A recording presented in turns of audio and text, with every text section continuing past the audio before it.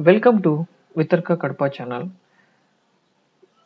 I am going to start the basics and the fundamentals and how we are going to draw various kinds of curves, orthographic, isometric projections, and how we are going to represent various kinds of solids in this entire engineering graphics and engineering drawing course.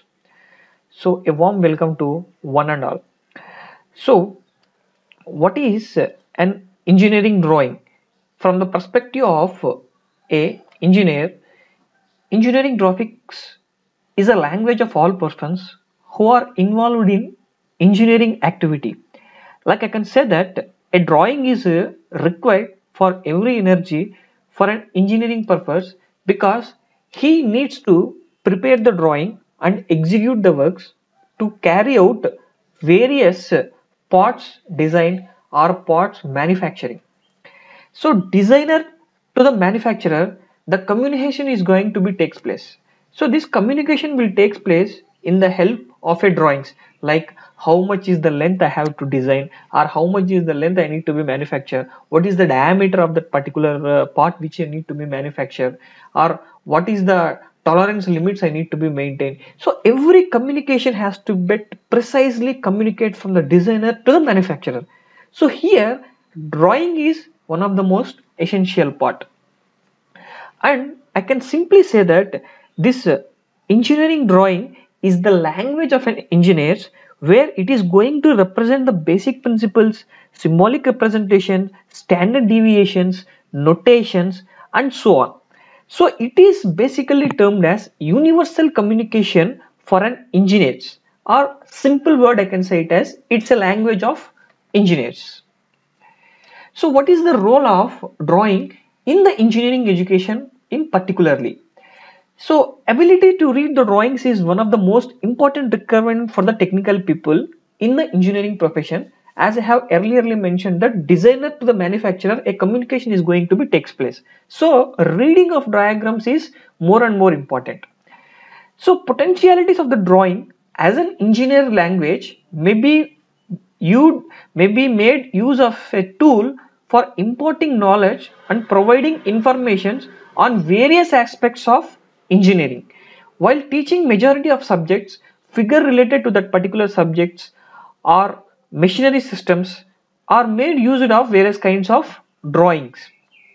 Next, so what are the various kinds of drafting tools available, or I can simply term it as engineering drawing tools which are available, because I am saying that we have to replicate that one to the in the form of a drawing. So drawing required basically drawing board, mini drafter, and various kinds of instrument boxes. It consisting of various instruments like compass, bow compass, divider, bow divider, set squares, protractor, set of scales, drawing sheets, paper fasteners, pencils, erasers, and so on.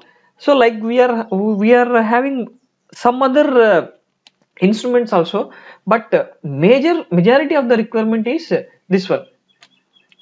Coming to the drawing board. So the drawing board is going to be look like this. It consisting of a wooden ebony working edges, as well as some battens which are going to support the wooden piece, and you can able to see the bottom view of this drawing board here. And the drawing board is consisting of various kinds of dimensions also, like B0, B1, B2, B3. B is the case which is going to be representation the drawing board, and A is going to be represent the drawing sheet. So we'll discuss this drawing sheet little bit later. Okay, and the dimensions of this board is going to be very like this, like a 1500 length and 100 mm width, 1000 mm width, and 25 mm thickness. So the thickness is also going to be very depending upon the manufacturer to manufacturer. So these are the various standard size of boards which are available in the market. Next, drawing sheets. So basically drawing sheets consisting of 5 categories, like A0, A1, A2, A3, and A4. So these are the various preferred drawing sheets in the engineering practice. Among them, A2 is one of the most popularly used, which is having a size of 594 into 420 mm, and A4 is the generalized sheet which we are using in our commercial purposes for printouts and all. Okay, so that depends upon the requirement.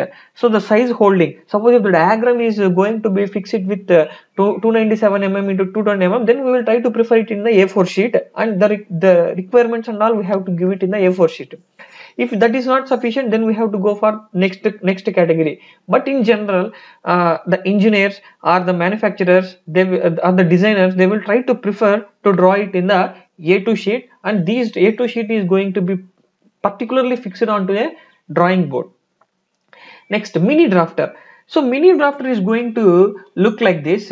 It consisting of a top edge with a screw, and the top edge is going to be clamped onto the drawing board, and it consisting of a series of linkages. So one linkage is connected to one hinge, another linkage is connected to a scale. So this scale will be having a perpendicular case, like I can say 90 degrees scale will be there. One will be a short scale, the other one will be a long scale. Short scale will have 15 centimeters and long scale will have 30 centimeters. As well as on this protractor, on this drafter, we can see a protractor also, like angular variations also we can see. And this mini drafter is a combination of T-square, protractor, scales, as well as it's consisting of angles also, so that we can exactly prefer a right angle. And these arms are going to be moved in parallel. Because of these linkages, these arms are also going to be moved in the parallel case. Next, instrument box. So in this instrument box, it consisting of bow compass. So bow compass consisting of one edge as a sharp edge, the other one will be a pencil edge.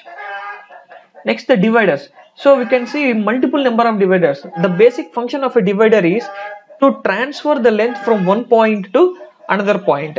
So for example, here I am having for example, I will take one simple case here. So this is my line.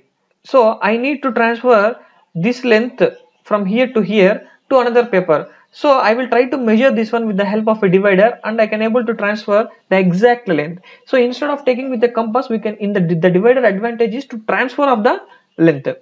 And the next one is the set square. So set squares are used to draw 45 degrees, 30 degrees and 60 degrees angles onto the drawing sheet. So only 30 degrees, 45 degrees, 60 degrees and 90 degrees angles are going to be drawn with by using the set squares. That is the advantage of the set square. Next, protractor. So protractor basically consisting of a 180 degrees. So in the full circle we will have T60, protractor will have only 180, where we can able to represent the angle from 0 to 180 onto the drawing sheet, whatever the requirement may be. So with the help of this various kinds of like bow compass, divider, set square, protractor, we are also having drawing sheets, we are also having pencils, various kinds of pencils like 2H pencil, H pencil and HB pencil, and we are having various kinds of paper fasteners also, like we are placing this sheet on the top surface of a drawing board. The sheet should not erode outside, so we will try to clamp that one with the paper fasteners. Like that, multiple number of instruments are there. Among them, the major things I have highlighted here.